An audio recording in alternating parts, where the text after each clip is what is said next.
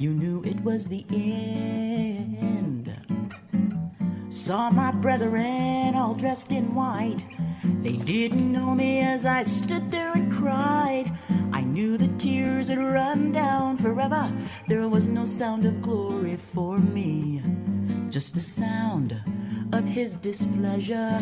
But when I did awake, I was so relieved to see the sun smiling through my window like his son smiling at me. Oh, when I did awake, I was so relieved to see there was still some chance for me.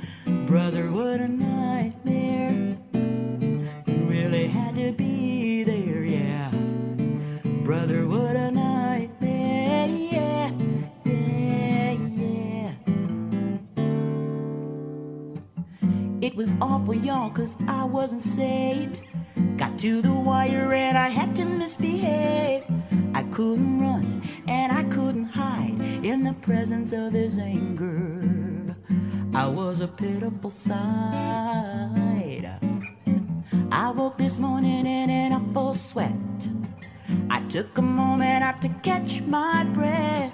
'Cause when you dream about that lake of fire, you just wanna know more and more, to be all he desires. Yes, when I did awake, I was so relieved to see the sun smiling through my window like his son smiling at me. Oh, when I did awake, I was so relieved to see there was still some chance for me.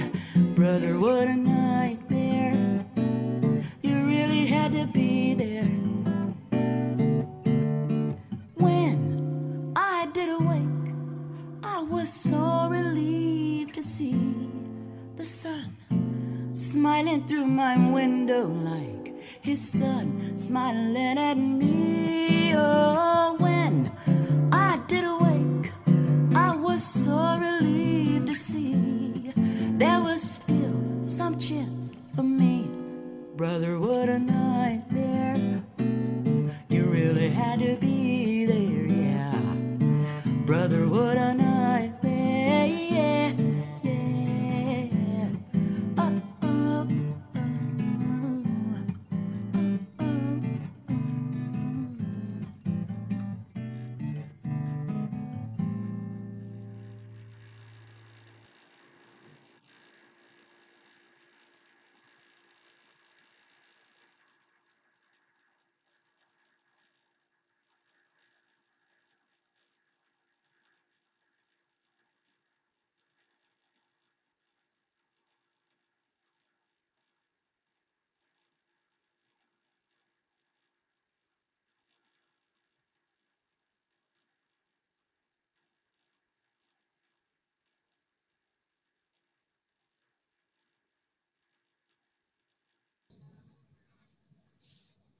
Hello. Hello. Maybe they muted. Okay. We muted.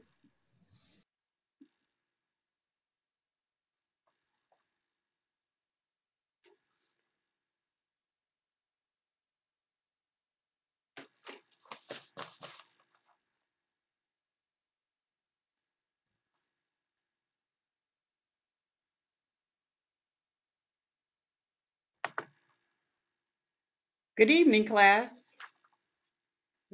My name is Marcia Land, and I will be your moderator for this evening's class. Welcome to another lecture given by the members of the North Carolina Zoom class. This is a school and not a church, and neither are we affiliated with any religious organizations. This school is a nonprofit, non-denominational, religious, and scientific research organization dedicated to showing proof of the existence of Yahweh, our Elohim, and operation of his eternal purpose, pattern, and plan operating throughout eternity to this present day. This school was established as a result of a divine vision and revelation given to our founder, Dr. Henry Clifford Kinley, in the state of Ohio in the year 1931. We were incorporated in the state of California in the year 1958.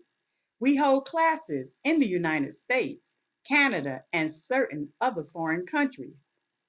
In this school, we use the true, correct, and original name and title of the Father, the Word or Son, and the Holy Spirit, which are contained in the original Hebrew text.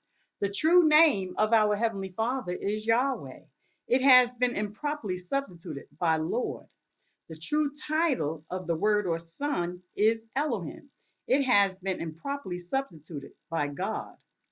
The name of the Holy Spirit manifested in or out of a physical body is Yahshua. It has been erroneously substituted by Jesus Christ. Lord and God are titles and not names. The Apostle Paul, filled with the Holy Spirit, tells us in 1 Corinthians 8 and 5 that there are Lord's many and God's many. But we now know that each Lord must have a name, and each God must have a name also. Elohim is a title, but unlike Lord and God, Elohim is a divine title. That means that Elohim is the title that our Creator chose for himself.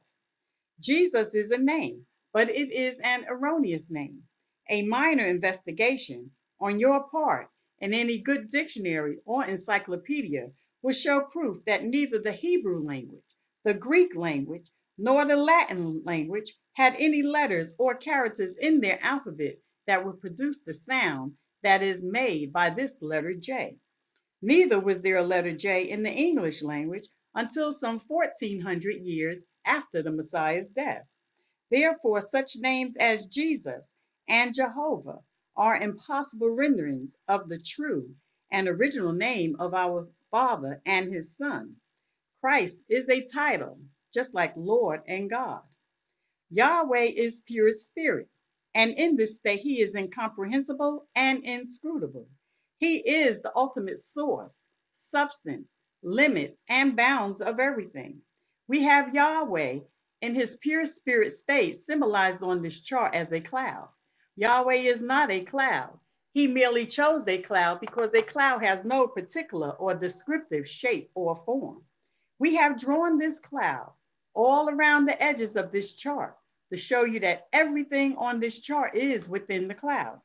In like manner, everything in the universe abides within the pure spirit state of Yahweh. Yahweh, knowing that man could not perceive of him in this pure spirit state, took on shape and took on form right within himself as Elohim.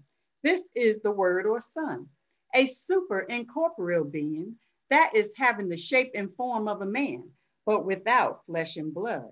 This form can only be seen in divine visions and understood in divine revelations. Later on, this self-same spirit manifested himself in a physical body and walked the earth plane as Yahshua the Messiah, whom the world calls Jesus Christ. Now there's only one name given unto salvation, and we must know that name. So the simple yet intelligent question we should ask ourselves is, what was the name of the Savior during the time he walked the earth plane? A further understanding of this name and title may be obtained by reading the preface of the Holy Name Bible. Also in this school, we teach by the divine pattern of the universe. It is called the divine pattern because it is Yahweh's pattern. After Yahweh led the children of Israel out of Egypt, he called Moses atop Mount Sinai and showed him this tabernacle pattern in a vision. Yahweh instructed Moses to build one exactly like it in the wilderness of Sinai. The pattern consists of a most holy place, a holy place, and a court round about. These three compartments make up the one tabernacle pattern. In this school, we show proof that everything in the universe is made and operates according to the structure and function of this threefold tabernacle pattern, and absolutely nothing escapes the pattern. Our primary constitutional objectives and aims of the Bible class are as follows. First, to help you find and know Yahweh, our Elohim, as he really is and actually exists. Second, to form a nucleus of universal brotherhood of humanity in Yahshua the Messiah, without distinction of race, nationality, creed, sex, caste, or color. Third, to investigate the unexplained spirit law or so-called law of nature and powers latent in man. Fourth, to encourage and promote the study of the scriptures, comparative religions, psychology, philosophy, modern, practical, and occult science. Fifth, to extirpate current superstition, skepticism, and ignorance. Sixth, to learn, know, and understand the operation of Yahweh's eternal purpose through the dispensations and ages.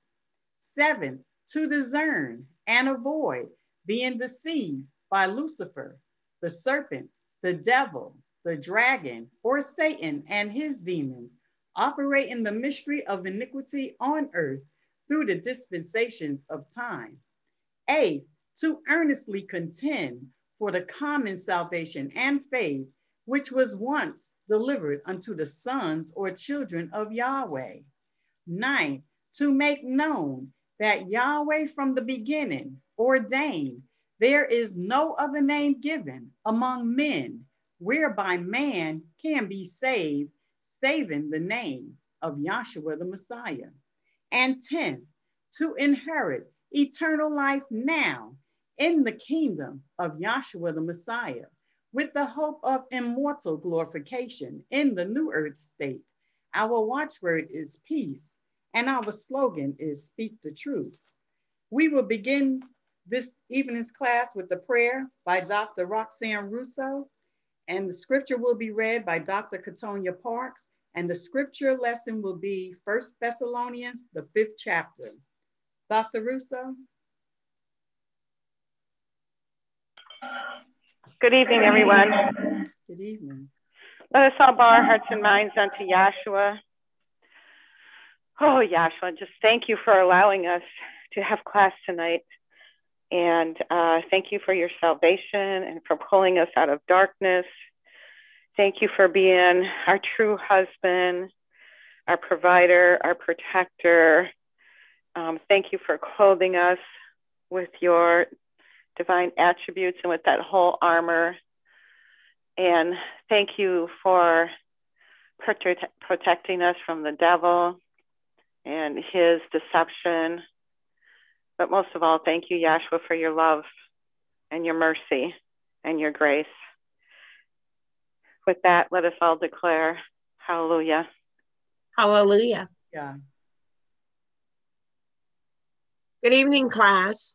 Good evening. The scripture lesson, 1 Thessalonians, the 5th chapter, and I'll be using the correct and original names. That's 1 Thessalonians, the 5th chapter. But of the times and seasons, brethren, you have no need that I write unto you. For yourselves know perfectly that the day of Yahweh so cometh as a thief in the night. For when they shall say peace and safety, then sudden destruction cometh upon them, as travail upon a woman with child, and they shall not escape. But ye, brethren, are not in darkness, and that the day should overtake you as a thief. You are the children of light and the children of the day. We are not of the night, nor of darkness. Therefore, let us not sleep as do others, but let us watch and be sober. For they that sleep, sleep in the night, and they that be drunken are drunken in the night. But let us, who are of the day, be sober, putting on the breastplate of faith and love, and for a helmet, the hope of salvation. For Yahweh has not appointed us to wrath, but to obtain salvation by our Savior, Yahshua the Messiah, who died for us, that whether we wake or sleep, we should live together with him. Wherefore, comfort yourselves together and edify one another, even as also you do. And we beseech you, brethren, acknowledge them which laboreth among you and are over you in Yahweh, and admonish you, and esteem them very highly in love for their work's sake, and be at peace among yourselves. Now we exhort you, brethren, warn them that are unruly, comfort the feeble-minded, support the weak, be patient towards all. See that none render evil for evil unto anyone, but ever following that which is good, both among yourselves and to all men. Rejoice evermore, pray without ceasing, and everything giving thanks, for this is the will of Yahweh in Yahshua the Messiah concerning you. Quench not the spirit, do not neglect the prophecies, prove all things, hold fast to that which is good, abstain from all appearances of evil, and the very Elohim of peace sanctify you wholly, so that your whole spirit and soul and body be preserved blameless unto the coming of our Savior, Yahshua the Messiah. Faithful is he that calleth you, who also will do it. Brethren, pray for us. Greet all the brethren with a holy kiss. I charge you by Yahweh that this epistle be read unto all the holy brethren. The grace of our Savior, Yahshua Messiah, be with you. 1 Thessalonians, the 5th chapter. Thank you. Hallelujah. Thank you, Dr. Roxanne Russo and Dr. Katonia Parks. Before I call on our first speaker, our readers for tonight will be Dr. Katonia Parks and Dr. Amir Coleman. To our Zoom participants, please stay muted and cameras blocked unless you are called on to speak. And to our speakers, a sign will appear on the screen when there are 5 minutes remaining of your allotted time. Please acknowledge you have seen the sign. Thank you.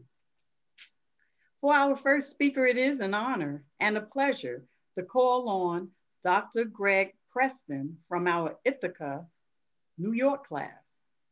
Dr. Preston. Good evening, everyone. Good evening. It's a pleasure to be with you, and I appreciate having this opportunity. Still takes a little getting used to talking with nobody else in the room, but I guess we're all getting used to that with Zoom. This class is really phenomenal. And I was listening to the moderation and just thinking about how much knowledge is represented in the moderation and how little of that is actually reflected in what the world believes and what the world practices.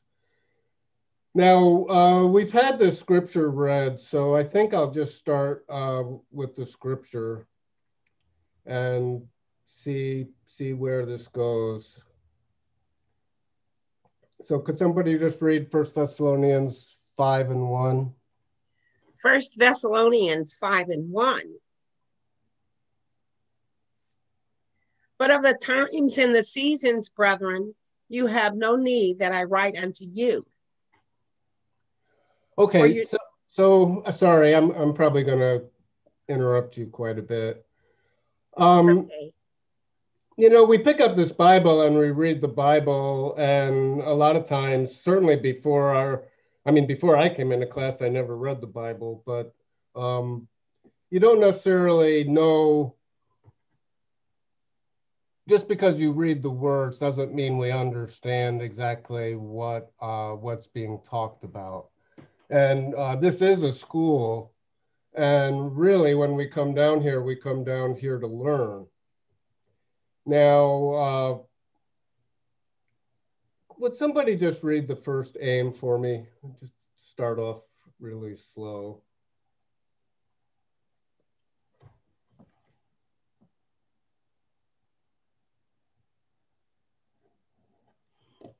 First aim, to help you find and know Yahweh our Elohim, as he really is and actually exists. Matthew Okay. 20. Okay, thank you. So, a couple things jump right out from reading that aim. First of all, if you're not interested in finding and knowing your creator, then this class is probably not going to be that interesting to you. And then second of all, when it says as he really is and actually exists, for a lot of people, people will ask you, do you believe in God? But there are not many people who say that they know God, and they're not really common to think that you can know God. And yet the aim, the first aim of this school is to help you find and know God, or Yahweh, as we've come to learn, as he really is and as he actually exists. Now, let's go back to the Moses chart and just review a little bit of what we heard in the moderation. Because I sometimes go to different groups and people have all different ideas about God and what's going on in the creation. And can you easily zoom in on the Yahweh Spirit part, or is that not, I know different programs. Okay, that's good. I don't want to work you too hard. So as the moderator talks, we see in the upper left where it says that Yahweh is spirit. And spirit is not physical or not tangible. And we've come to learn that within Yahweh, in his pure spirit state, he is the sum total of all the divine attributes of intelligence, wisdom, knowledge, beauty, love, justice, foundation, power, and strength. Now, we have never known or experienced physically an all-pervading intelligence or all-pervading knowledge or all-pervading love or justice or any of these things.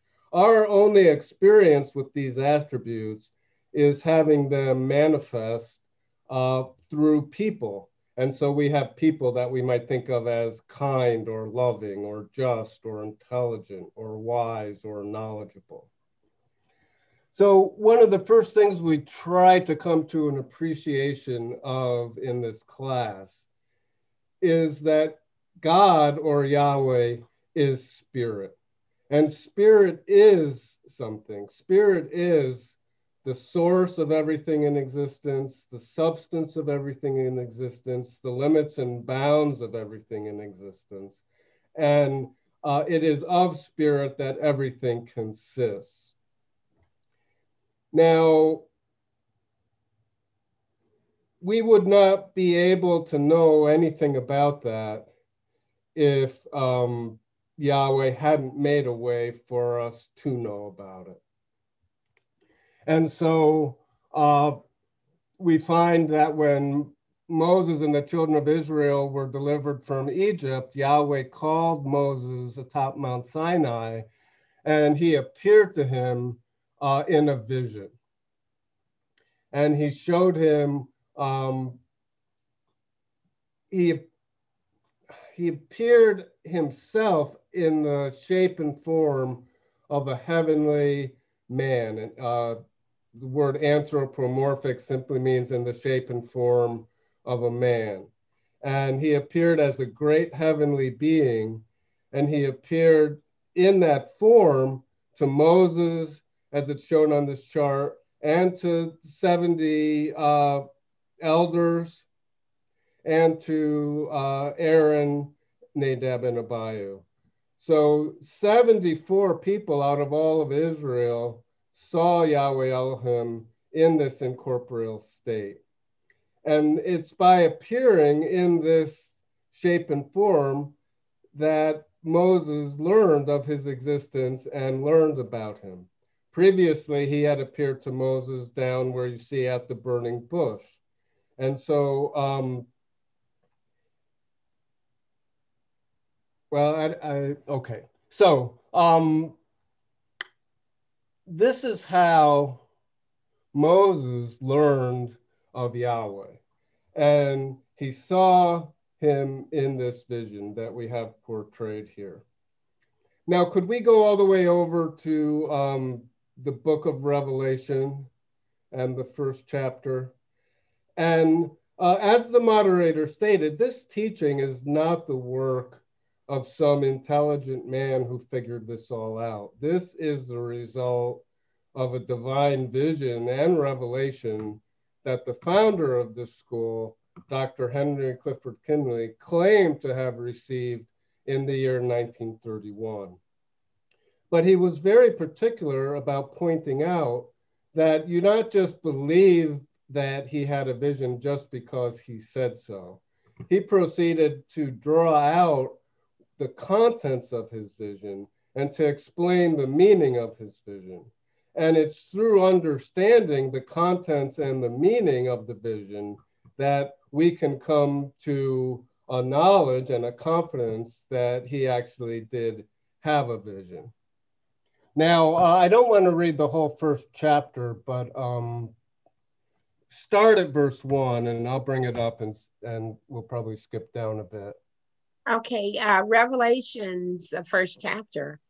The revelation of Yahshua the Messiah, which Yahweh gave unto him to show unto his servants things which must shortly come to pass. Okay, so just as I was talking about Moses having received a vision, and we can go back into Exodus and read about that, and we do that all the time in Exodus, the 24th chapter, and then in Exodus 25th chapter, we read about the pattern, the tabernacle. And so, you know, these classes, we have them all the time. There's classes all over the country. Now that they're being streamed on YouTube or posted on YouTube, you can go back and watch these classes. So anyone that wants to know anything about their creator, Yahweh is making it available to you and to us through the preaching of this gospel and through this teaching that we received by way of Dr. Henry Clifford Kinley. Now, the book of Revelation, not many people in the religious world know what to do with this book. And it was quite a surprise to me to learn that Revelation is actually one of the simplest books in the Bible, because what it really is the spiritual revelation of what the law and the prophets and what everything that was going on with Moses and the children of Israel, what was going on with Moses' vision, what all of that means. And I don't know of any other organization where you can go to learn that. So now here we have the revelation of Yahshua, and you can see this picture of the Elohistic form here combined with the garments of beauty and glory of the high priest. You know, now as soon as you start opening your mouth about this teaching, you just get pulled in to the diversity of principles that exist. But if you look at this, you see Moses and John, they're seeing the same individual. Now, and you know, this is why this has gone over in the moderation all the time and why we often try to explain this, because the concepts that we have of God, and is God a man, and God's a man, an old man with a beard, and he's up in heaven somewhere, all of these concepts that we've formed of our creator are erroneous. And it really is not that hard to understand. But you see, you could say Moses is seeing Elohim here. He's seeing God. And then you would say John over here, we could say he's seeing Elohim, so he's seeing God. But then, and if you would stay in Revelation, but if somebody would get me John 1:18. And I'm just going to try to take this slow and work with whatever, the things that are coming up, and then turn it over to somebody else. And we just hope that, we're all familiar with these things if we've been coming to these classes for a while, and we're all growing in our understanding. So hopefully Yahshua will keep us interested, and he can always show us things. So go ahead and read that in John, please. John 1:18. No man has seen Yahweh at any time. The only begotten Son, who is in the bosom of the Father, he has declared him. So, and again, I didn't have it read, but this picture that we have of Moses looking at Elohim, that's actually a depiction of what's written and the 70 elders here. And this is in Exodus, the 24th chapter. And it reads there that they saw God, or they saw Elohim. And that's also one of the reasons why we take the time to use the correct terminology and the correct name of our Creator, because in taking out those names and in taking out the distinction of Elohim as a title, mankind has made the Bible even more confusing than it would be. Right. Because you have it in John 1:18, no man has seen God. And yet we have a picture here, and it's coming out of Exodus, that Moses saw God. And then we're reading over here in Revelation that John is seeing something.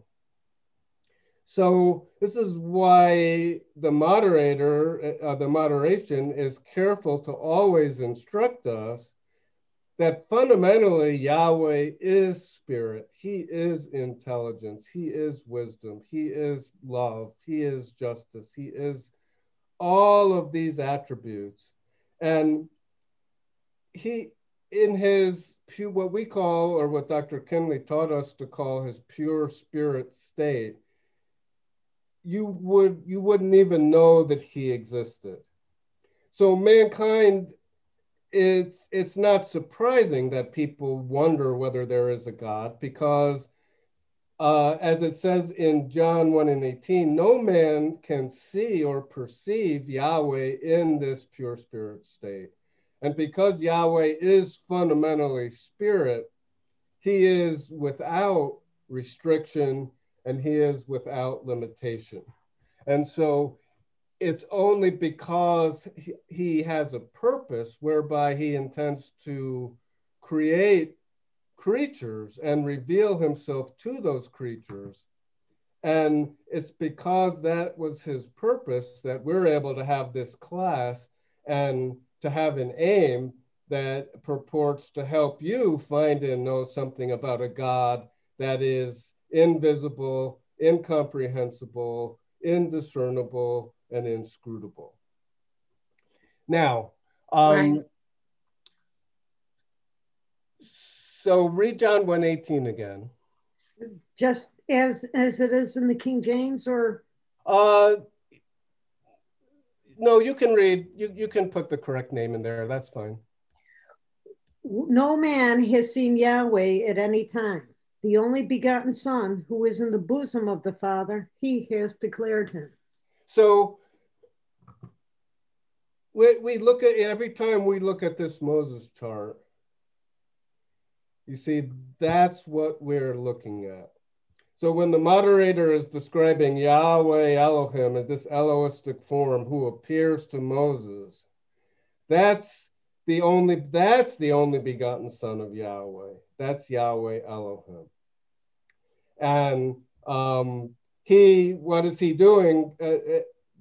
He's declaring the Father, or he's declaring Yahweh and his purpose to Moses.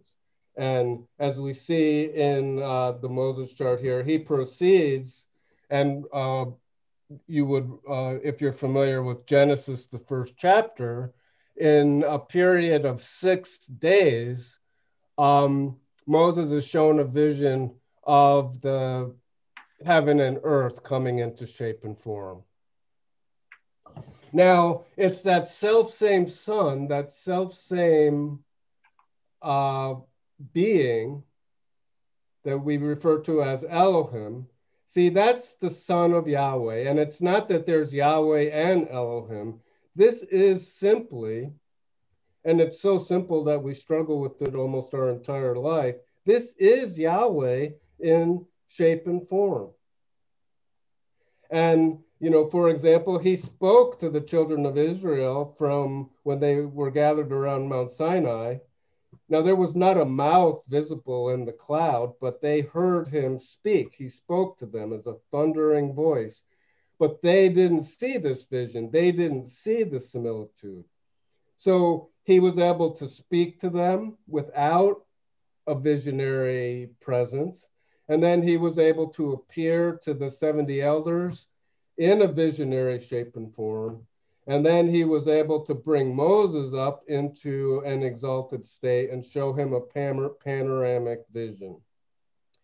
And so, without going into the whole story, when you read the book of Genesis, you're reading the account of the vision that Moses saw when he was in the mountain. Right.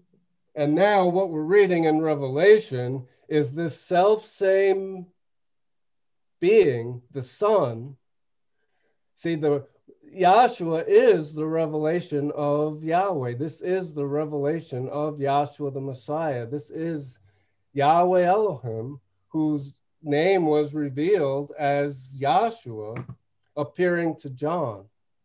So if we could go back over to John, the first chapter, and I want to find out, okay. So read verse 1 again, 1 and 2. John 1 and 2. Yes. The same was in the beginning with Yahweh. I'm sorry. I meant Revelations 1, the first and second verse. Okay. Back to where we Revelations 1 and 2. Who bore record of the word of Yahweh and of the testimony of Yahshua the Messiah and of all things that he saw. Okay. Now, I just, we repeat these things because we want you to hold these things in your mind as we're talking about them, so that me understanding or thinking I understand something is good for me, but our hope in these classes is that others can come to an ever increasing understanding of Yahweh and his purpose. Right. Now, I'll tell you what, you better reread Revelation 1:1 and 1:2, and then I'll go on. Thank you. Okay, Revelations 1 and 1 through 2. The revelation of Yahshua the Messiah, which Yahweh gave unto him to show unto his servants things which must shortly come to pass. And he sent and signified it by his angel unto his servant John. Second verse. Who bore record of the word of Yahweh and of the testimony of Yahshua the Messiah and of all things that he saw.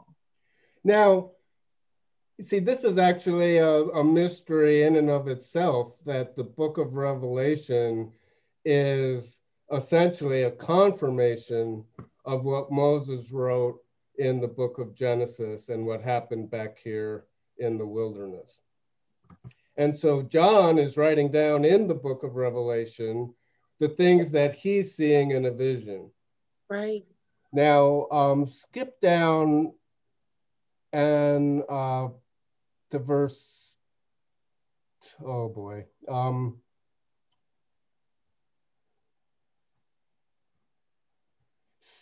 pick up verse 8. I just want to touch on that. Okay. Revelations 1 and 8.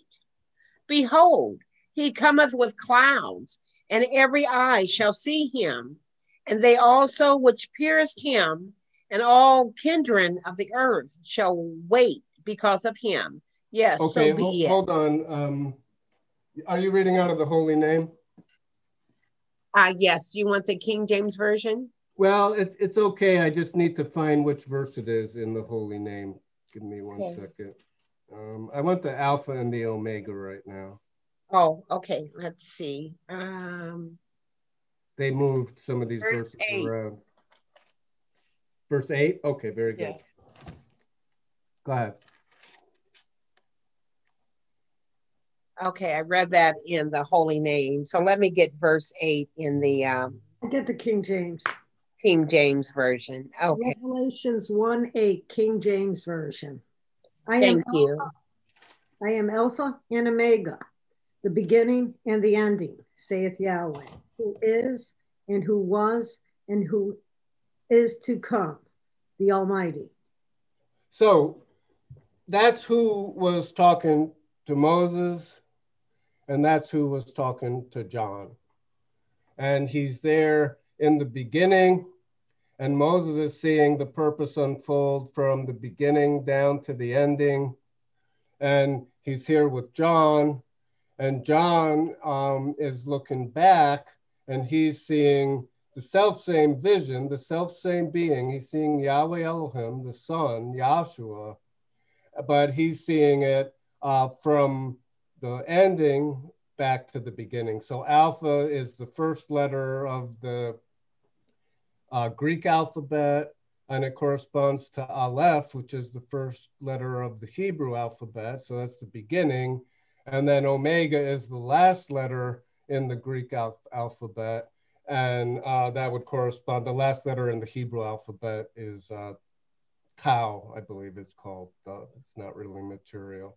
So right here in this verse, you also seeing the concept of the beginning and the ending, the first and the last. And there's several places where the word or Yahshua is referred to that way. Now, keep going, please. Verse 9 in the King James. I, John, who also am your brother and companion in tribulation and in the kingdom and patience of Yahshua the Messiah, was in the isle that is called Patmos for the word of Elohim and for the testimony of Yahshua the Messiah. And so we have written here on this chart that John was on an island. He's on the island of Patmos in the Aegean Sea. And he's looking back. And I think we're gonna, keep going, please. 10. I was in the spirit on Yahweh's day and heard behind me a great voice as of a trumpet saying, now, there's just so much to, and we're just so blessed to have the keys to being able to unravel this. And I know that sometimes when people try, or certainly when I try to explain some of these things, I know sometimes people scratch their heads and it seems confusing. But it really is simple. And these things are in your Bible. We're just reading out of the book of Revelation, but without an understanding, it just doesn't have much meaning for many folks, and many religious people decide that they don't even mess with the book of Revelation. Now, read verse 10 for me, please. There's something here I think it's worth paying attention to. And I'm sorry to be so rude, but how much time do I have? I need to pace myself.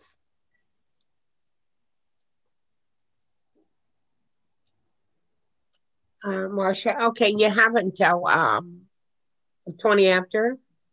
5, 10 after 8. Oh, okay. All right. Thank you. You know, because it's like peeling an onion. There's all these layers, and I don't want to get so much on the table that I can't wrap it all back up. Verse 10, please. I was in the spirit on Yahweh's day and heard behind me a great voice as of a trumpet. Now, I'm actually interested. What do you have in, I don't know, let me find what verse it is. In the Holy Name Bible, what do you have for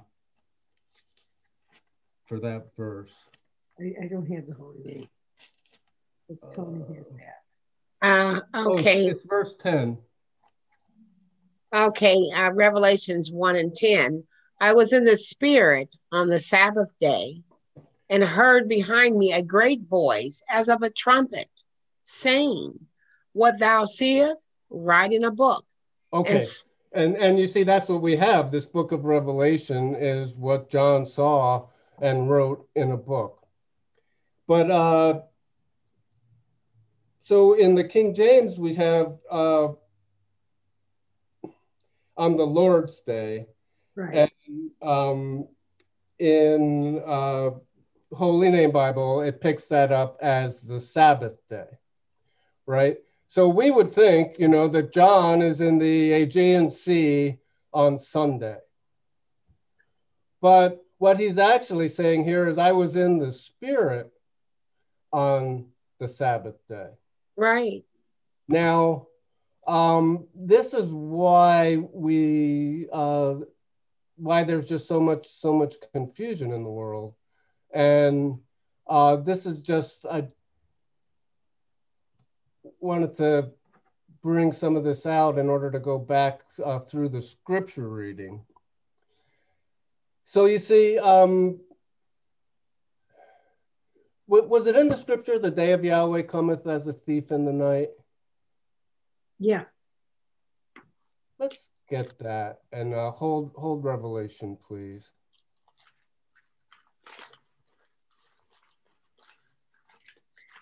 Was it second or First Thessalonians? First Thessalonians 5.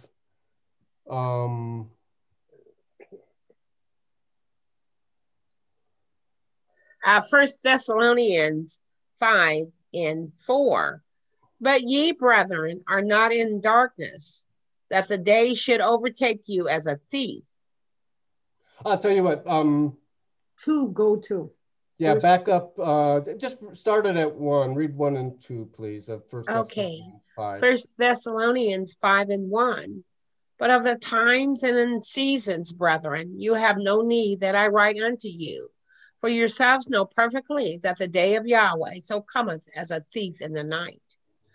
For when they shall say peace and safety, then sudden destruction cometh upon them, as upon a woman with child. So it's pretty clear that when he says that the day of Yahweh so cometh as a thief in the night, that he's not talking about Sunday or a normal day. Right. Okay. So if we could go back to Revelation, and I'm sorry to be running you all around in the book. Okay. And read verse 10. Out of the Holy Name, Greg? Or King James? Yeah. Holy, now that we know which is, you know, you can read the Holy Name. Okay. 1 and 10. I was in the spirit on the Sabbath day, and heard Sorry. You see, John see, he was in the spirit. And what we find out from our founder is, so we've got John pictured here. See the white cone that seems to be in front of him that he's looking into, where it says panoramic vision of Elohim. Right. If you could be sitting right next to John and you wouldn't have seen a thing. Right. And it's the same with Moses. You could be right next to Moses and not have seen a thing. And all the children of Israel down around the bottom of the mountain, they didn't see a thing. It was only the 70 elders. So these men have been given a vision of Yahweh, because Yahweh Elohim is also a spirit being, and he can appear in a vision, but he is not visible. And that's why the moderation talks about how he had to, he came into the flesh as a man, Yahshua the Messiah. Now, what I want you to realize is that we are talking about spirit, and you can't see spirit with your natural eyes and you can't touch it. But what we are talking about is coming to an understanding of Yahweh. Right. And if you would get for me, please, Habakkuk 2 and 2. And you see, when the moderator states that our founder, Dr. Henry Clifford Kinley, had a vision, many of us thought that that was strange. But what you don't realize is that your Bible starts with a vision to Moses, and it ends with the vision to John. And that Dr. Kinley's vision, he had a vision of the self-same creator, Yahweh Elohim. And that's how it was revealed to him that Moses and John were both in the realm of the spirit, or in the day of eternity, or in the spiritual day of Yahweh, or Yahweh's day, or the spiritual Sabbath. Right.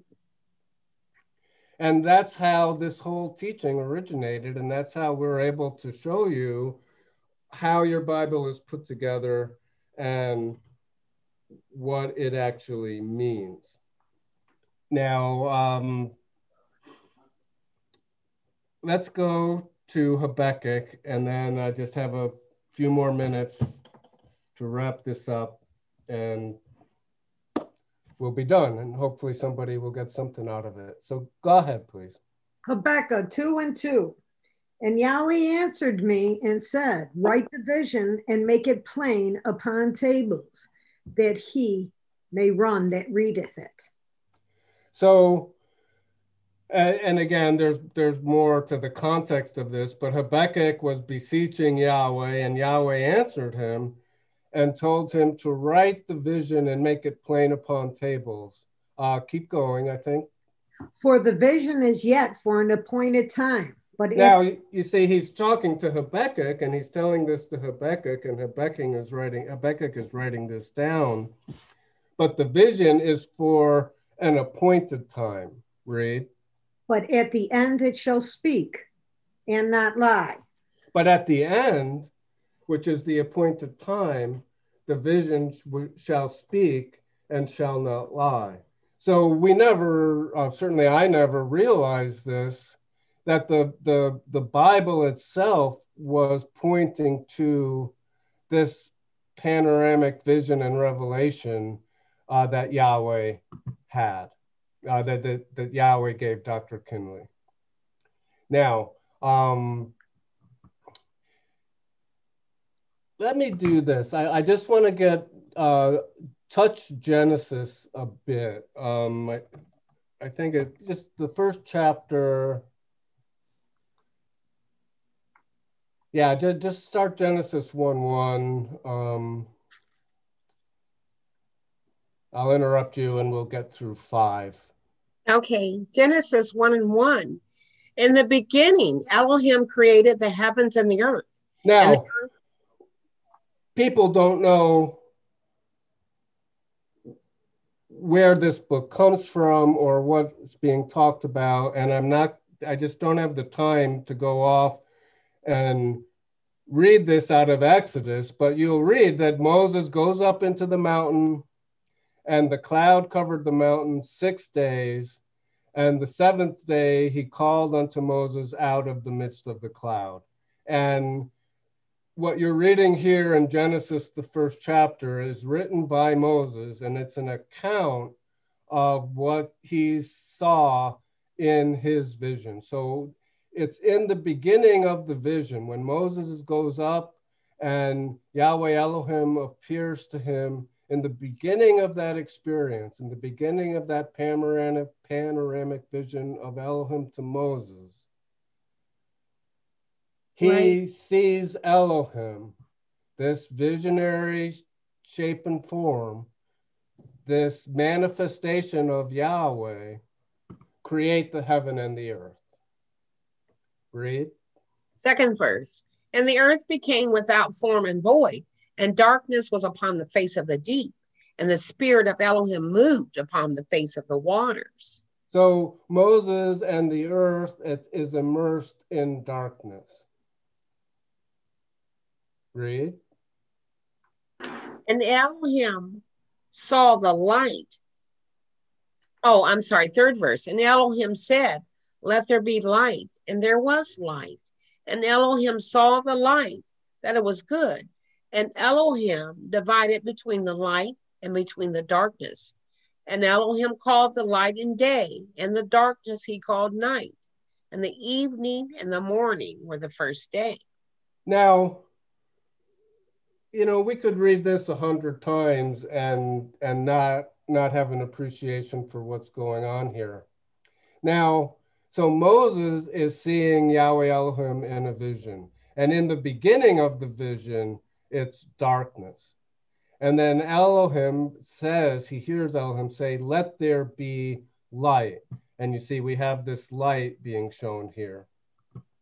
And then some definitions are given to us. It says that Elohim called the light day, and the darkness he called night. So you have a principle of light being day and darkness being night. And that's those are spiritual principles. Meanwhile, Moses is on top of Mount Sinai, laying on the ground, and he's immersed in this cloud, and this cloud was a fire by day and a cloud by night. And so he's there the evening when the cloud turns into a fire, and in the morning when the fire turns back to a cloud. And see, it's marking the external time while Moses is here on the mount, but Moses is in the spirit, or he is in the light, or he is in here the day of eternity. Right. And so there's no time operating within that realm. Now, and then so over in Revelation, you find out John he says, I was in the spirit too. So John's in the same place in that day of eternity, or in the realm of the spirit, or in the light of Yahweh. And they're both seeing a vision of Yahweh Elohim, and Yahweh Elohim is revealing to them his purpose. Now, there was one last thing I wanted to pull out of Revelation, and then I'll start trying to stitch this all back up again, and hopefully somebody will get something out of it. In Revelation, let's see, in the Holy Name, verse 12. I'll tell you what, go back to 10 again, and then skip to 12. I'll read it. I'm sorry. Now I got it, Greg. Revelations 1 and 10. I was in the spirit on the Sabbath day and heard behind me a great voice as of a trumpet saying. So see, he's not talking about the fact that it was Sunday. John was caught up into the realm of eternity in order to see this vision. Moses was caught up into the realm of eternity in order to see this vision. Our founder was caught up into the realm of eternity, and he saw Moses, and he saw John, and he saw them receiving this vision. Right. Okay, read.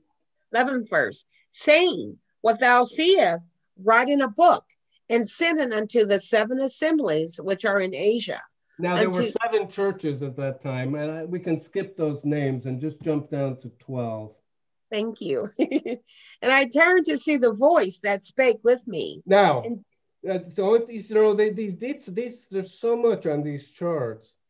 You see how we have John looking back?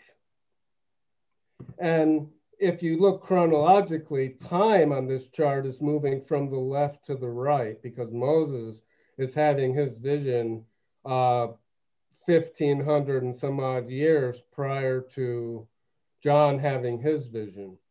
So John, see, he's looking back and he's confirming the things that Moses saw. right. And our founder was caught up into eternity, and he's confirming the things and understanding how John and Moses were both bearing witness to the self same thing, to Yahweh Elohim. Right. Now, and that is the day of Yahweh, is being in the realm of the spirit, the light of the spirit, which he called day. Now, let me, could we go to the ages and dispensations chart, please? And then back to, I'm going to start to work back through 1 Thessalonians, the 5th chapter a bit. And then we'll be done.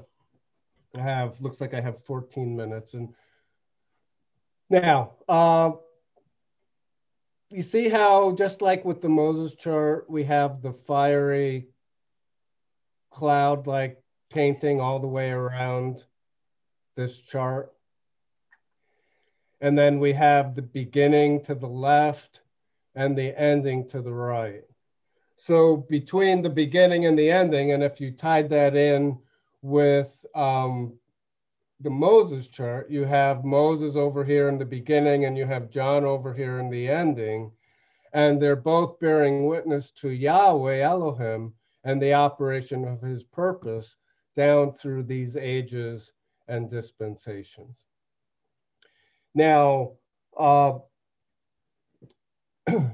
we find out in Genesis that Yahweh creates the earth and creates the man, and that you have Adam and Eve in the Garden of Eden, and they're eating fruit, they're not ashamed, and they have one commandment, which is not to, okay.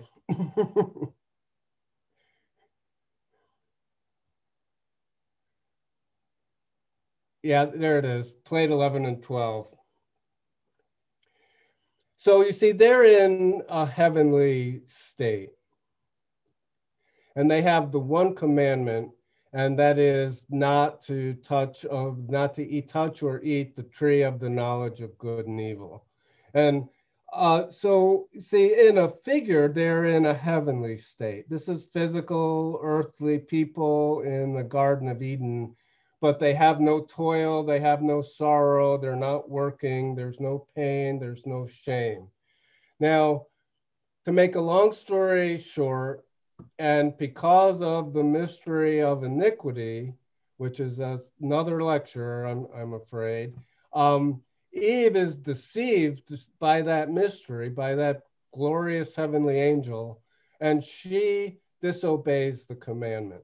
And so she gives to Adam, and Adam willingly dies for his bride. And so Yahweh waits to the cool of the day, and they're cast out into the earth, where they're have to toil, and in sorrow she'll be bearing children.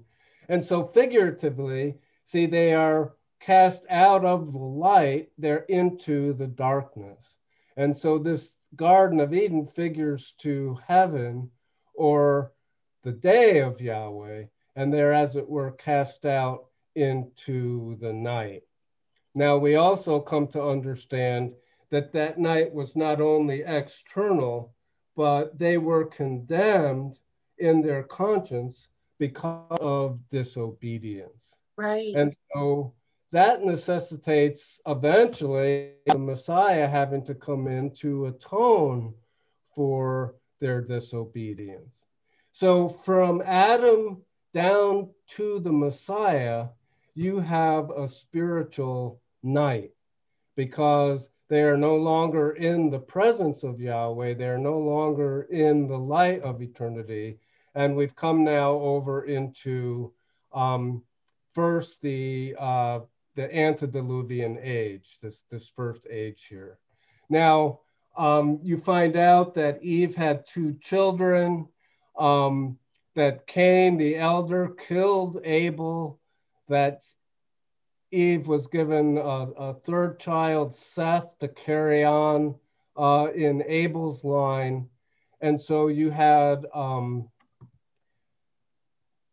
it's in Genesis, the 3rd chapter. We won't get it, but it talks about the seed, the woman, a war between the woman and the serpent. And see, so that's the war between righteousness. I'll stay here because I just don't have the time. I appreciate. So that's evidenced by the fact by the time Noah comes around, 1,500 years later, you read in Genesis that the imagination of man's heart was evil continually. Right. So you see, there's a spiritual night that starts with them being cast out, Adam being cast out of the garden. They're cast out into the darkness, cast out into condemnation. And that night runs all the way to the Messiah and the day of Pentecost. So you can go back to the elementary chart if you would. So just as we have the Adam plate where in Adam all men died, then we have, if you'll slide down right underneath Adam, we have the Messiah. And in Yahshua the Messiah, all men are made alive. Right. So there's a nighttime that runs for 4,000 years from the transgression until the day of Pentecost. And then we often, with chronology, we read about how a day with Yahweh is as 1,000 years and as a watch in the night. So you had 4 watches in the night, or 4 millennium between the transgression and the resurrection. Now, if we could go over to just 1 Thessalonians 1 and 5 again, 5 and 1, sorry. 1 Thessalonians 5:1. But of the times and of the seasons, brethren, you have no need that I write unto you. For yourselves know perfectly that the day of Yahweh so cometh as a thief in the night. Now, you see, mankind is condemned in his heart and mind from the fall of Adam. And it's only those who receive the Holy Spirit on the day of Pentecost, first with the Jews, and then the Gentiles, Pentecost 7 years later, and now here down in our time through the preaching of the gospel. That makes you to be a child of the day when you receive the Holy Spirit, when Yahweh reveals his purpose to you. And that, as it were, that is that light that when he appeared to Moses, when he appeared to John, when he appeared to our founder, you see, that is the day of Yahweh. So, the day star arise in our hearts. If somebody else could dig that one up for me. 2 Peter 1. Okay, I don't want to go there yet, but keep going. Verse 2 here. Verse 2. For yourselves know perfectly that the day of Yahweh so cometh as a thief in the night. So the night time, you see, we're still in the night if we have not been resurrected by the Holy Spirit. Yahshua came in and atoned for the Adamic transgression. He was buried. He rose again the 3rd day, according to the scriptures. He tarried for 40 days, all in fulfillment of the scriptures. You had the Passover lamb was died in Egypt. You had Israel, who was buried in their houses. They resurrected through the Red Sea on the third day into the wilderness. They spent 40 years in the wilderness. Yahshua spent 40 days in his resurrection. And then Yahshua ascended on up, thank you, into heaven. I see it. Thank you. I see the sign. Thank you.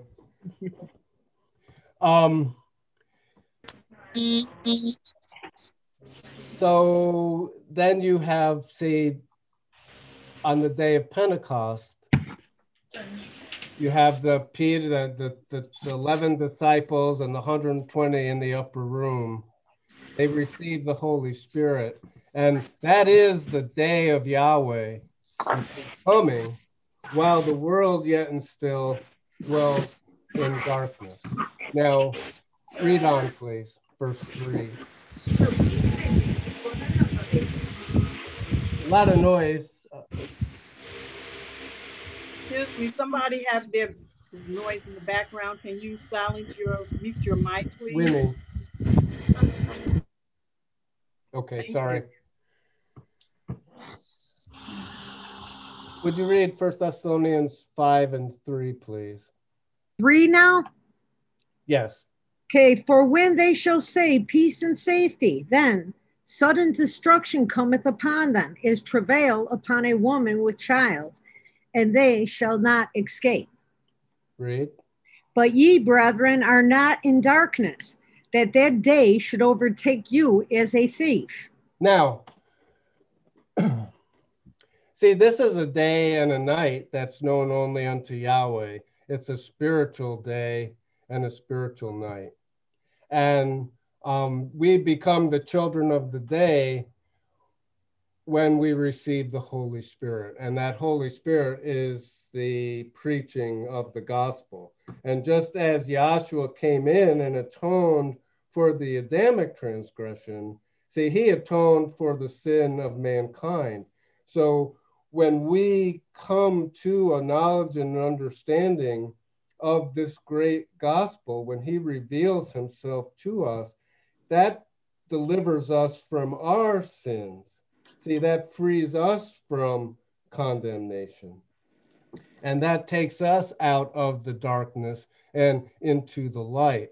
So we're walking around, we have this treasure in earthen vessels, we're walking around in the world, and the world, see, lieth in darkness, but we are not in the darkness because he has given us an understanding of his purpose. Now, I just want that one last scripture. Was it Peter, you said? Yeah, 2 Peter 1 and 19 through 21. 2 Peter 1 and 19. We have also a more sure word of prophecy, whereunto you do well that you take heed, as unto a light that shineth in a dark place, until the day dawn and the day star arise in your hearts, knowing this. Sorry. It's okay. So you say there's just so many things. When we were out in the world and somebody would talk about prophecy, we thought, that meant foretelling the future, right? And Dr. Kinley did foretell many world events, and he did it accurately and unfailingly. But prophecy actually means the spiritual understanding or spiritual interpretation of the scriptures. Right. And that's what we're doing in these classes, is it's the Holy Spirit. See, in John 14:26 says, the Comforter, which is the Holy Spirit, he shall teach you all things. So through the preaching of the gospel, Yahshua is delivering us from this darkness. And see, we have a sure word of prophecy, which is the gospel. And if we take heed, see how it says that it's unto a light that shineth in a dark place. Now that dark place was our heart and our mind. And that light frees us from ignorance, and it frees us from superstition, and it frees us from fear, and it frees us from condemnation, and it frees us from shame. And so that is the day of Yahweh, the light of Yahweh, the peace of Yahweh, the love of Yahweh arising in our hearts, or coming in and taking up residence in our heart and mind. And that makes us to be, as Paul has said there in Thessalonians, that we are now, with the Holy Spirit in us, the children of the day. Now, I'm out of time, and I hope you got something out of that. I really had no idea where I would go, and I know I left a couple things unraveled, but hopefully that made some sense. And we just ask that you be patient and you come back and you study and you learn with us. Yes. Because there truthfully is a God, and he truthfully has made it possible for us to know beyond a shadow of a doubt that he is real.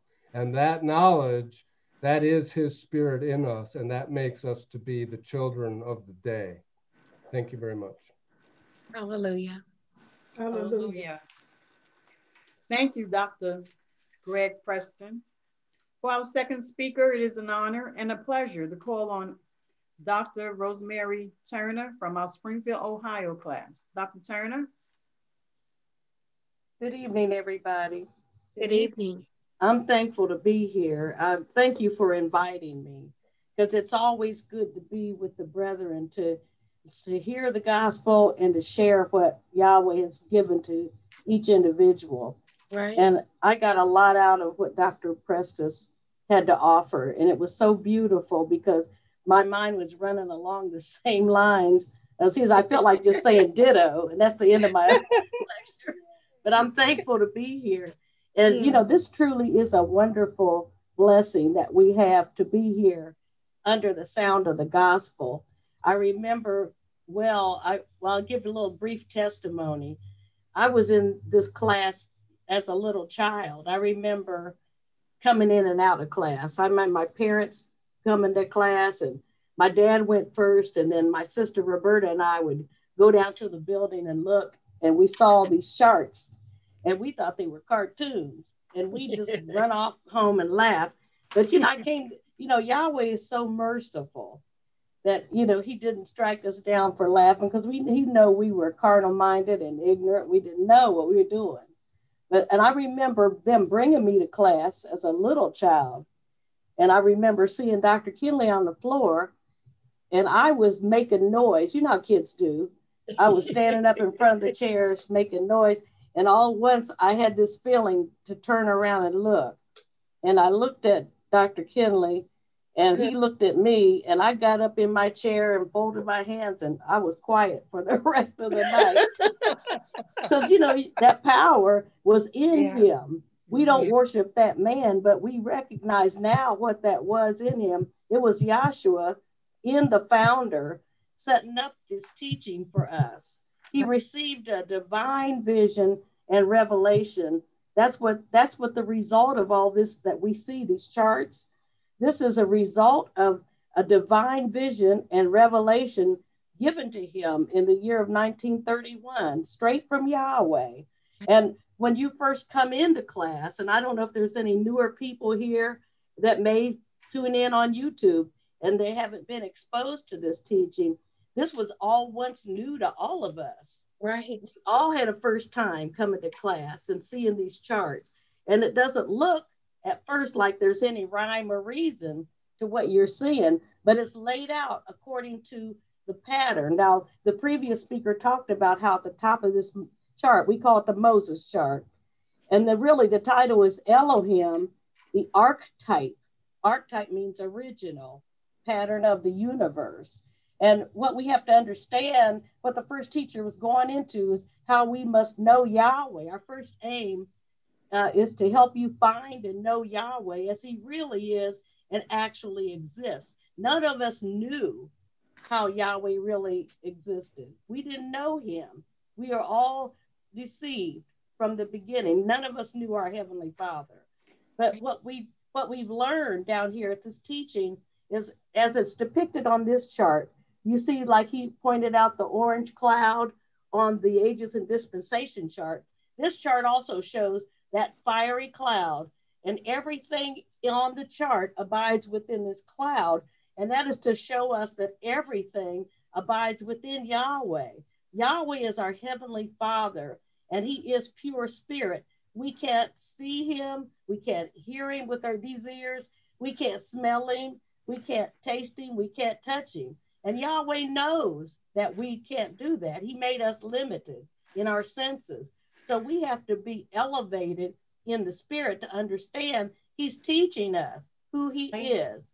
And when you see Elohim, that is Yahweh in shape and form, seen only in divine visions and revelation. That's who he is. That's how he appeared to the prophets. That's how he appeared to Moses. That's how he appeared to Dr. Kinley at the end of this age. That's how he appears to man in shape and form. And when he manifested in the flesh as Yahshua the Messiah, that was Yahweh himself in that special prepared body. Right. We didn't know that before, that about Yahweh being, thank you, that Yahweh is Yahweh Elohim, and he is Yahshua. Now, Elohim is a title. It's not a name. It's the title that Yahweh chose for himself in that shape and form. And see, Yahweh, Yahshua said, get John 5:39, and then just read on down through 43. John 5:39. And Dr. King needs to tell us, now who's talking here? And right. It's Yahshua himself that's speaking. Before, I never even really thought much about the Bible or what was in it or who was talking, who they were talking to or what they were saying. But this is our Savior, Yahshua, speaking. Go ahead and read, please. John 5:39 through 42. Ye search the scriptures, for in them you think you have eternal life, and they are they which testify of me. See, these scribes and Pharisees, they did read the scriptures. They studied the scriptures. He wasn't telling them to do that. They were already doing that. Right. But they had a carnal mind and they didn't understand what they were reading. He said, you search the scriptures, for in them you think you have eternal life, and they are they which testify of me. You know, them was fighting words to them. They thought he was boasting. What do you mean they testify of you? Continue to read. But you will not come to me that you might have life. Right. I receive not honor from men, but I know you, that you have not the love of Elohim in you. Now, how did you know that? Because Yahshua is the love of Yahweh. Right. And he knew that he wasn't in them. He was still in that sacrificial body. He hadn't poured out his spirit. He said, you don't have the love of Yahweh in you. Continue, please. I am come in my Father's name. Right. And you receive me not. And see, on this chart, you see Yahweh and Yahshua. Yah is the masculine portion of the name. That's the Father, see? And Yahshua, that means Yahweh is salvation. So he said, I come in my Father's name, and you receive me not. Read on. Let another come in his own name. Yes. Him you will receive. And man will follow anybody who gets on a soapbox. Mm-hmm. Right. Any other name, they'll follow. We all did, follow blindlessly. And like I said, I was brought up more or less in this class. And there was times when I got away from class and started listening to other things. And Yahweh mercifully brought me back so that I could grow in this gospel. And I'm so thankful. Now, Yahweh, we have to understand, to know Yahweh as he really is and actually exists. And we find coming down here that Yahweh, our heavenly Father, he takes on a shape and form, seen only in divine visions and revelations. And I'll get 2 Peter 1:19 again and read on down through there, because he did appear to the prophets. He did talk to them. Right. And I'll go ahead and read that. I'm not talking too much. Peter 1:19. Yes. We have also a more sure word of prophecy unto which you do well that you take heed. Is a light. I'm sorry? As a light that shineth in a dark place. That's right. Read on. until the day dawn and the day star arise in your hearts. Knowing this first, that no prophecy of the scripture is of any private interpretation. Okay, that's very important to know. No prophecy of the scripture, and we got to know what the scriptures are. What's written from Genesis through Joshua, through Malachi rather. That's the prophecy. See, that's the law and the prophets. The first 5 books of the Bible are the law that was attributed to Moses. The first 5 books, and then from there on through Joshua is the prophecy. And he's saying here that no prophecy of the scripture is of any private interpretation. Read on. For the prophecy came not at any time by the will of man. The men of Yahweh spoke as they were moved by the Holy Spirit. So the Holy Spirit moved these men to write what's in the scriptures. And it's the mystery of Yahweh is hidden in these scriptures. And it takes a revelation straight from Yahweh so that we can understand the mystery that's written in these scriptures. Let's see, get John 17 and read 1 through 3. Okay, John 1 and 7. John 17 and 1, please. Okay, John 17 and 1. Right. These words spake Yahshua and lifted up his eyes to heaven and said, Father, the hour is come, glorify thy Son, that thy Son also may glorify thee. Okay, read on. As thou hast given him power over all flesh, that he should give eternal life to as many as thou hast given him. Now he's going to give us the definition of what eternal life is. Read on. Yes. And this is life eternal, that thou may know that thou only art the true El and Yahshua Messiah, whom thou hast sent. Okay, read that verse again and go back to the Moses chart so we can see it on the chart. He says, this is life eternal, that they might know thee, Yahweh. Read on. Right. And might know that thou only are the true Elohim. Right. And Yahshua the Messiah, whom thou hast sent. Now see, that's showing that Yahweh is not a trinity as it's taught in the world. He's a unity. That's how we know Yahweh as he really is and actually exists. We didn't know that before. We thought that there was like a committee. There was God, and he was like an old man in the chair with a white beard. And then, I didn't know what the Holy Ghost was. Right. And then we think about Jesus Christ. We think about that's a representation for God. But no, that was really the creator in that sacrificial body. We didn't know any of that before coming down here to class. These 3 are one. Get on the elementary chart on that unity of the spirit plate. Yes. And see over there where it says, see John, 1 John 5 and 7. And we're so blessed to know these things. Go ahead and read that. 1 John 5 and 7 out of the King James Version of the Bible, because it's not in there in the Holy Name Bible. It was taken out. A verse was taken out because they didn't think that it was true, that it was originally in the scriptures. But go ahead and read that out of the King James. John 5 and 7.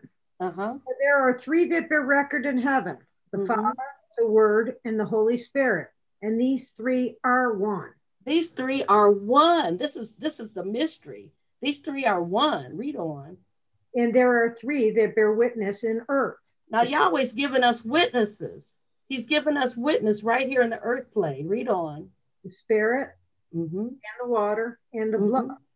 And these 3 agree in one. And it's right there on the chart. The Spirit, the water, and the blood. And these 3 agree in one. See, read on.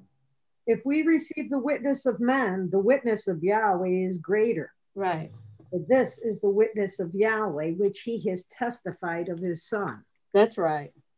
He's testified of his Son. And all through the scriptures, I was reading a transcript of one of Dr. Kinley's lectures. I can't recall which one it is, but he said the scriptures are the revelation of Yahweh.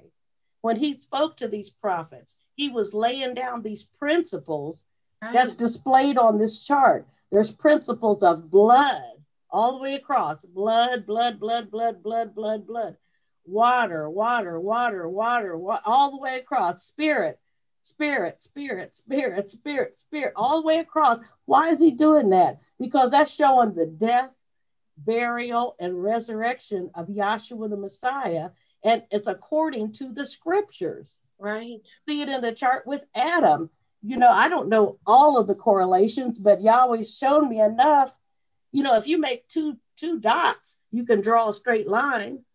If you got something to line it up with, and he's lining it up for us. You got Adam, you know, he was condemned in his heart and his mind. He died in his conscience. That's a showing of death or of blood. See, and it said that it recorded in the scriptures in Genesis that he was by the sweat of his brow that he would have to scratch out some food. And, you know, he was sweating. He couldn't go to Lowe's or Home Depot and get no tools. He had to make his own tools to till the ground. See, that's blood and water and spirit. You know, when they left the garden, when they were driven out, that angel, Michael, he was keeping the way to the tree of life. So you got principles of blood, water, and spirit right there in this first plate on the transaction. See, you got the same thing in the Noah plate. He preached. He was a preacher of righteousness. I think that's in Peter also. But he preached to the people, warning them that the world was going to be destroyed by water. See, they didn't know that. Noah had water on his brain. He had that in, Yahweh showed him that. And he preached to the people. So he got the blood off of his head. Is that, what is it? Isaiah, is it 33 or Ezekiel 33? It talks about the watchman. I can't remember where that is. Ezekiel the 33rd. Yes, if you read that, just so we know it's in there, there's a principle of blood, that preaching and the blood being on the people's head. Just read that real quick. Okay, Ezekiel, let's see, 33. I think it's toward the beginning. Okay, I was going to say 8. Ezekiel 33, and I'll start at 1. Okay. Again, the word of Yahweh, Ezekiel 33 and 1. Again, the word of Yahweh came unto me, saying, Son of man, speak to the children of thy people, and say unto them, when I bring the sword upon the land, of the people of the land, take a man of their coast, and set him for their watchman. Yes. And when he seeth the sword come unto the land, he bloweth the trumpet and warn the people. Then whosoever heareth the sound of the trumpet and taketh not warning, if the sword come and take him away, his blood shall be upon his own head. Right. He heard, okay, 5th verse. He heard the sound of the trumpet and took no warning. His blood shall be upon him. But he that taketh warning shall deliver his soul. Right. 6th verse. Yes. But if the watchman see the sword come and blow not the trumpet, and the people be not warned, if the sword come and take any person from among them, he taketh away, and he is taken away in his iniquity. But his blood will I require at the watchman's hand. So see, Noah warned the people about what was to come. So that blood was on their own heads when they didn't take heed. And Noah knew the water was coming. So that's blood and water. And then they entered in, he and his family entered into the ark, and Yahweh shut the door. So that's the spirit. It's got a principle of blood, water, and spirit. Again, not made up by this class, not made up by any man. It's recorded in everybody's Bible. These principles are laid down in the scriptures of blood, water, and spirit, but it's hidden in a mystery. See, okay, go ahead and read. And see, you can see down in the migratory pattern too. You see how they had to take out a lamb. They had to slay that lamb. And they took the blood of that lamb and they struck it on the door at the top and on the 2 side posts of the door. And they had a basin that they had the blood in to dip out of to strike the door. That's showing blood. See, and then they went to the divided waters of the Red Sea. That's water. And then they have to be led by the angel in the cloud. That's spirit, blood, water, spirit. These principles are laid down and recorded in the scriptures by the Holy Spirit talking to these men that wrote the scriptures. And when you look at that door, Yahshua said, I am the door.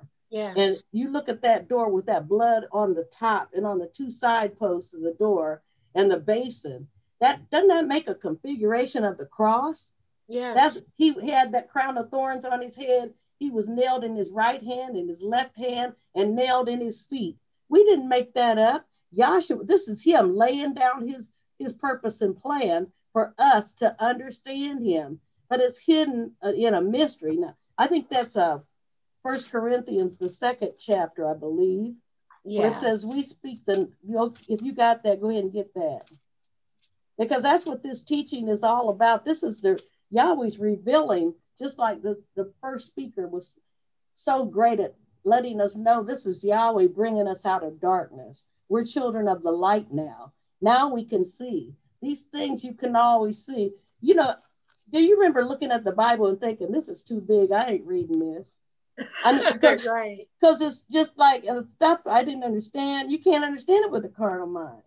But Yahweh has laid it down for us. He's broken it down for us so we can understand him. He is the Father. He is the Word. He is the Holy Spirit.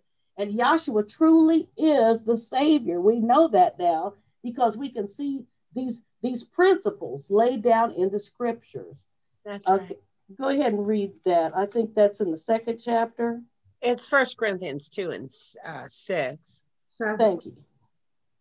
Go ahead and read, please. 1 Corinthians 2 and 6 and 7. Yes, please. However, we speak wisdom among them that are perfect, yet not the wisdom of this world, nor of the princes of this world that come to naught. Right. We speak the wisdom of Yahweh in a mystery. Yes. Even the hidden wisdom, which Yahweh ordained before the worlds unto our glory. Read. Which none of the princes of this world knew, for had they known it, they would not have crucified the Savior of glory. And I remember Dr. Kinley saying, if they really knew who that was, he'd still be looking for somebody to get him on the cross. Yep. He'd still be looking, because he knew that men didn't know who he was. He knew they didn't understand because he was still walking around in that sacrificial body. He was to be the lamb that was he's that real lamb. We talk about the lamb slain before the foundation of the world. And this is him manifested. He shed his blood. And now we really know that it was our Savior who shed his blood. We know because we've got a pattern to go by. And everything in the universe, see, is a reflection, and one or another reflection of Yahweh. Hit Romans 1:19 and 20, please. Okay. And then get the green chart. Do you have the green chart? Yes, we got it. Okay. Okay, Romans 1 and 19. Yes.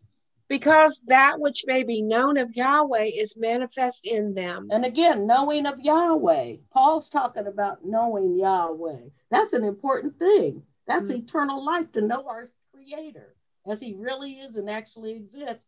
That's the only way we can have eternal life. It doesn't mean you have to know everything.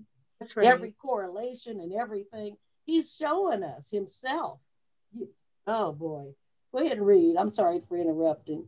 Now, 19th verse. For Yahweh has showed it unto them, for the invisible things of him from the creation of the world are clearly seen, being understood by the things that are made, even his eternal power and supernal nature. Now that's a biggie. Even yes. Even his eternal power, and when it says supernal nature, that's what we used to say, Godhead. Godhead, yeah. Or his makeup. Even his supernal, oh, go ahead and read it. I'm tongue-tied. Okay, even his eternal power. Okay, I'll read the 20th verse again. I'm sorry. Thank you.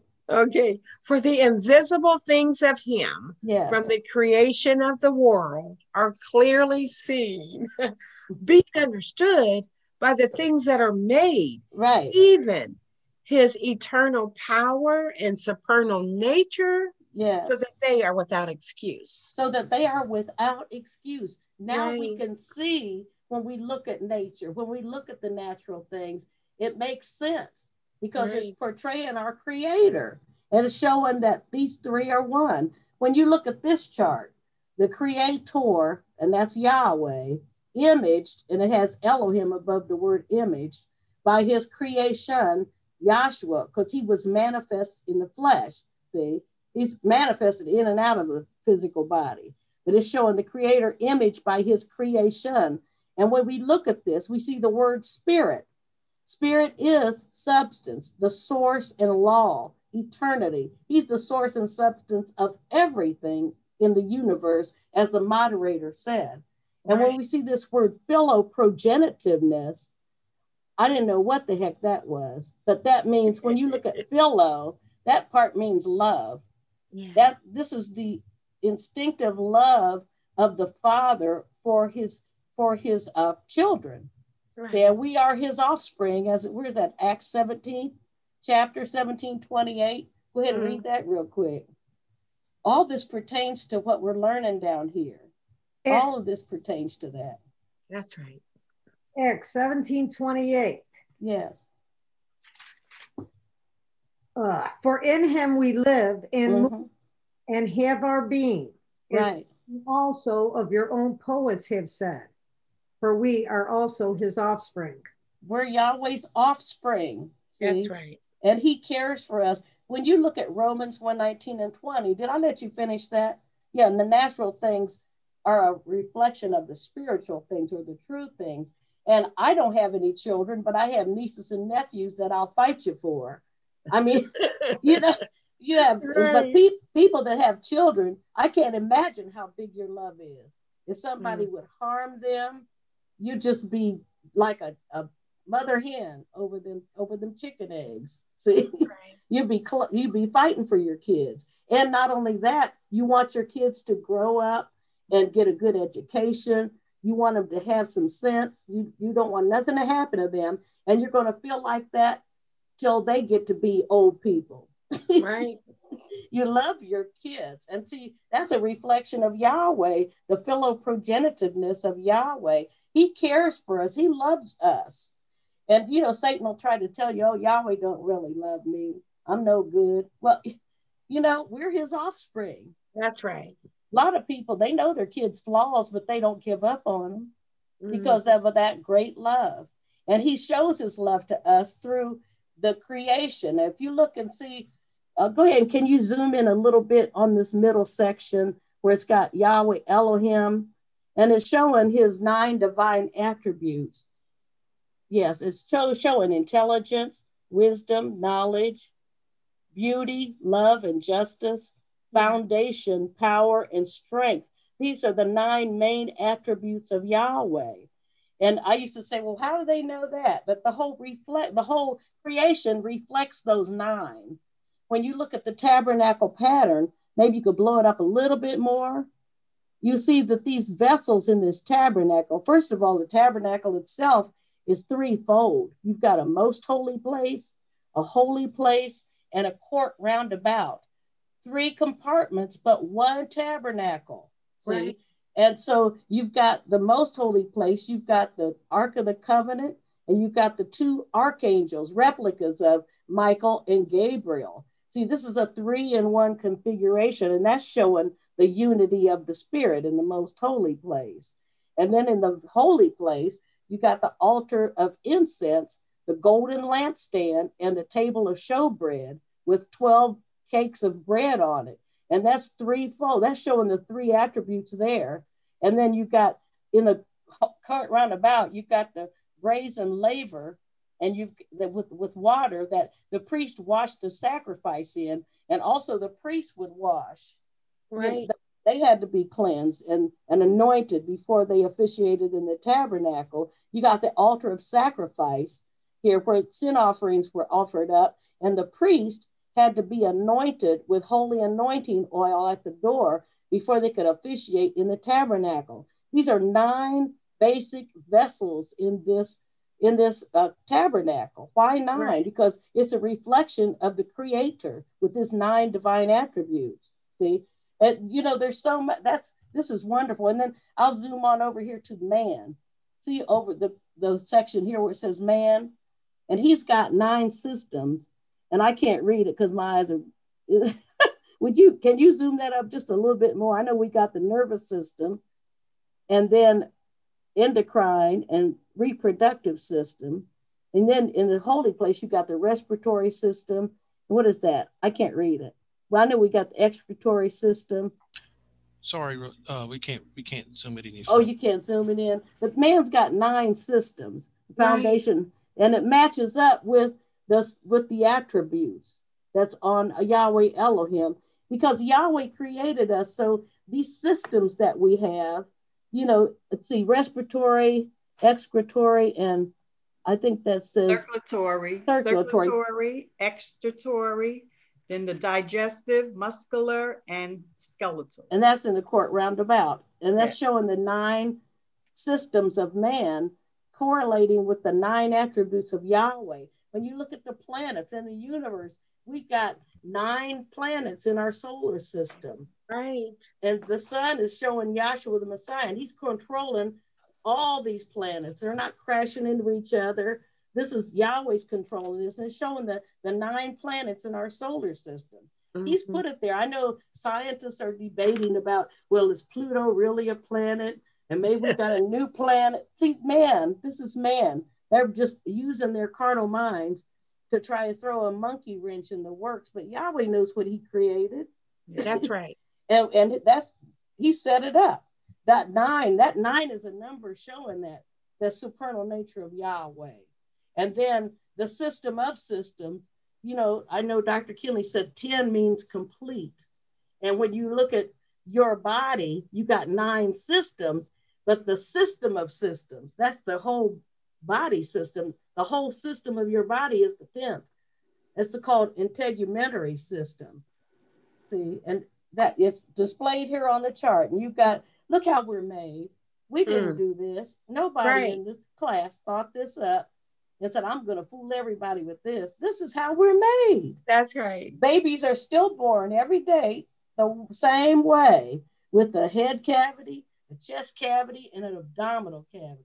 And you're laid up here right with the tabernacle. The most holy plate has the mercy seat and the 2 archangels and the cloud, which is Yahweh's presence in the cloud. That's that eye, that all-seeing eye of Yahweh. And here we are, men. You got a most holy place. You've got a head cavity, and it's filled up with your brain. So that brain is symbolic of that cloud that dwelt between the wings of the cherubim on the mercy seat. That's showing, and you look, Michael and Gabriel. Michael was a warrior angel, and Gabriel was a messenger.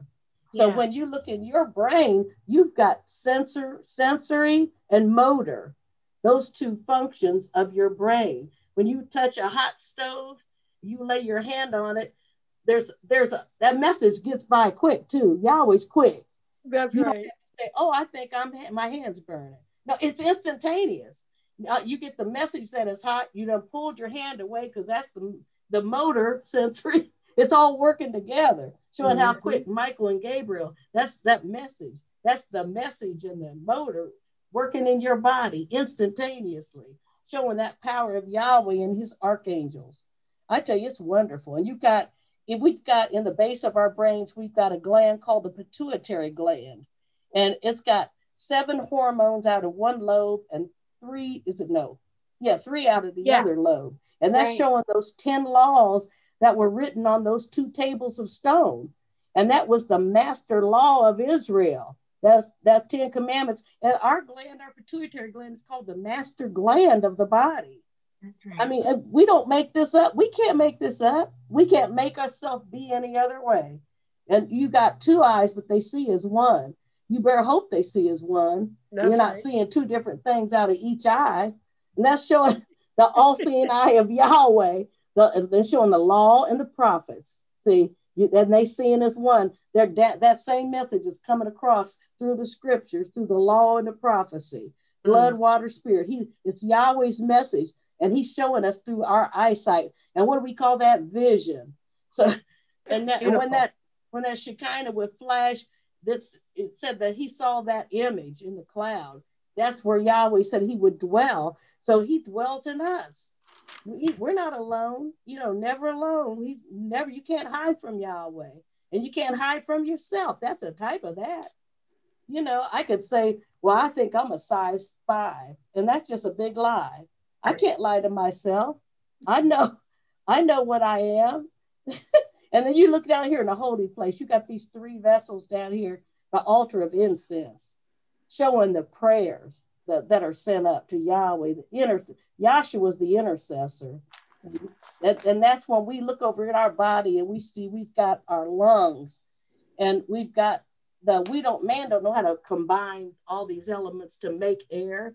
We know what we need, some of these elements, but Yahweh, this was after the art of the apothecary.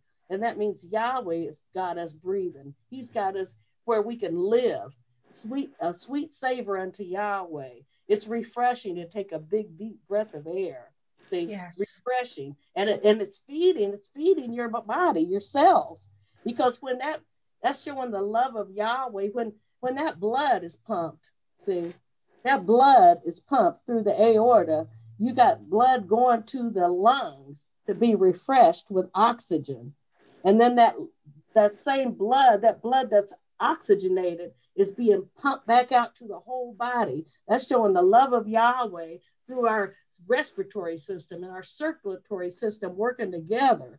See, that's beauty, love, and justice. Beauty of Yahweh and the love of Yahweh to circulate his gospel to us. See, it's so beautiful that we're breathing, and we're breathing. We're breathing yes. That name. We can't breathe no other name without choking. That's his name, Yahweh. And we should be thankful. I mean, I'm not telling people what they ought to do. I should be thankful that I can breathe, that I know I'm breathing the name of Yahweh. That last psalm, what's it? The very last psalm, what does it say? Psalms 150:6. Thank you. Let everything that hath breath praise Yahweh. Hallelujah. Yeah. Everything that has breath, praise Yahweh. Praise. And you're going to praise him. You can stand up here, people can argue with you. Well, I think the name is Jesus, and they're steady going. Right. And they don't even know it. They're praising, they're going to praise that name, whether they want to or not. And I didn't know before, when you say hallelujah, that means praise be to Yahweh. Right. You see it in churches that they say hallelujah, praise the Lord, because they don't know no better. They don't know. And I didn't know. I remember when I first started coming to class, Dr. Kinley was still using the name, the Lord God and Jesus Christ, when he talked to us, because we didn't know any better. And then he introduced the name to us. See, but Dr. Kinley wasn't teaching Lord God and Jesus. He was teaching the pattern and That's teaching right. the operation of Yahweh. And then he introduced the true name to us so that we can be. And I remember saying, oh man, I don't want to be different from everybody else, because I didn't understand. But now, that's a beautiful name. Yahweh is our Heavenly Father's name. That's the family name. And Yahshua is Yahweh is salvation.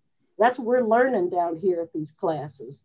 So thankful to be here. And then now look, see, we did the most holy place and the holy place. And there's so much, just like the first speaker said, there's so much to be learned down here. We got to keep coming back and encouraging one another.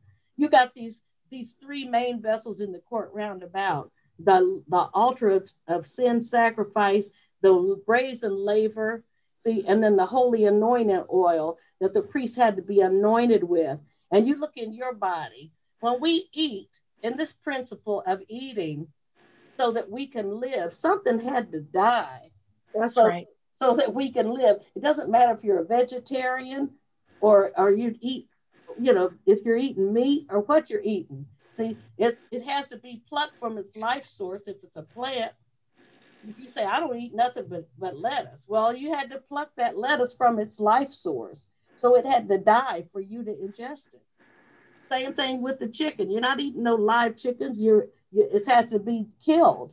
There's a death. That's showing the sacrifice. That's showing Yahshua laying down his life for us. And That's that right. sacrifice, all these sacrifices portrayed Yahshua the Messiah, because it's showing that something had to die for us to live.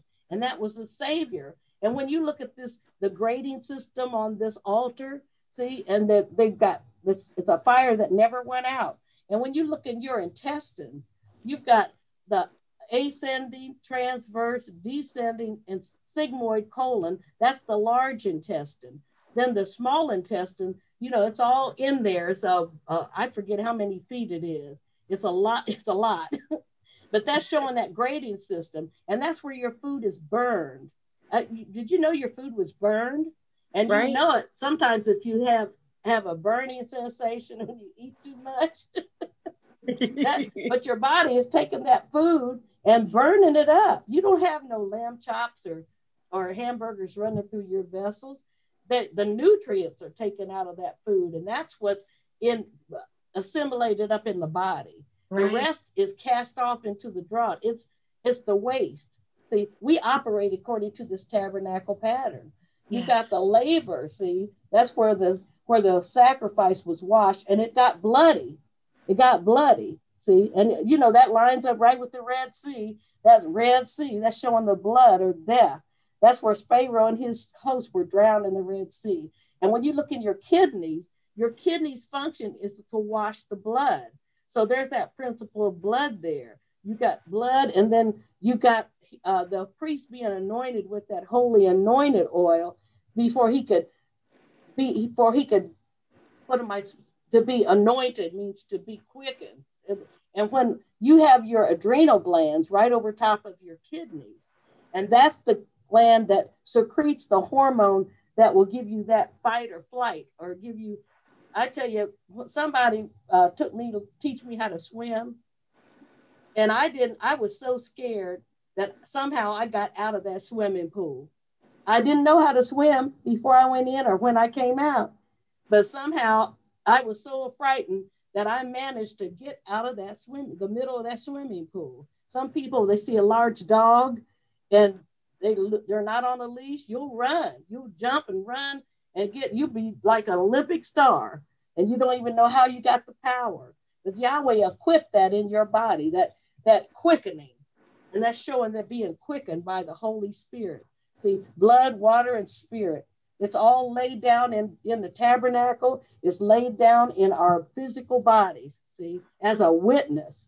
See, you look at the cell, you got protons, no, that's an atom, the proton, neutron, and electron, see, in the atoms. All matter is composed of atoms.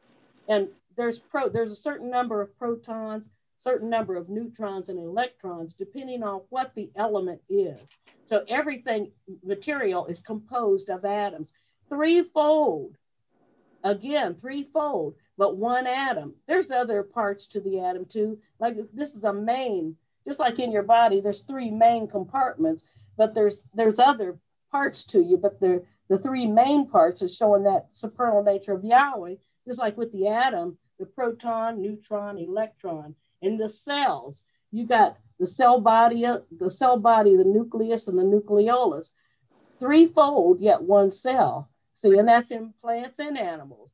Yahweh, I tell you, we didn't make this up. Yahweh just letting us in on it. And he's showing us these different facets of nature, because that goes right with Romans 1:19 and 20. And it shows right here on the Moses chart, when you go back to that, as the first speaker was talking about how he brought Moses up into the mountain. And I hope I'm not going too fast or sounding too disjointed. I tell you, it's just wonderful to be here. Beautiful. Yes, it's just beautiful. wonderful to be here. Get Exodus 24:9-10. And Yahweh has laid it all out for us. I love pictures anyway. And he showed us the divine pattern of the universe. He showed us his purpose, pattern, and plan.